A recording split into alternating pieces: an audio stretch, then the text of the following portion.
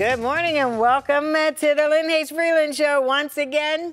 Social distancing. Oh, yeah. So, you know what?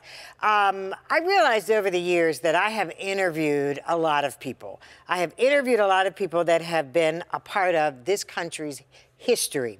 So one of those is Minister Louis Farrakhan from the Nation of Islam. And I had an opportunity to talk to Minister Farrakhan at the height of his controversy.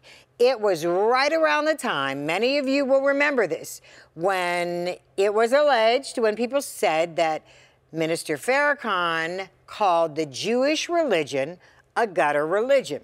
So I jumped through all kinds of hoops to get an interview with Minister Farrakhan when he was here at the University of Pittsburgh.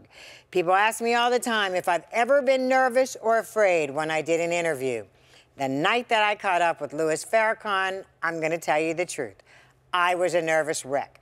I was afraid until I got to meet him. Today, we open up the vaults, again, of the Lynne Hayes Freeland Show, and we look at what many thought was a very controversial interview.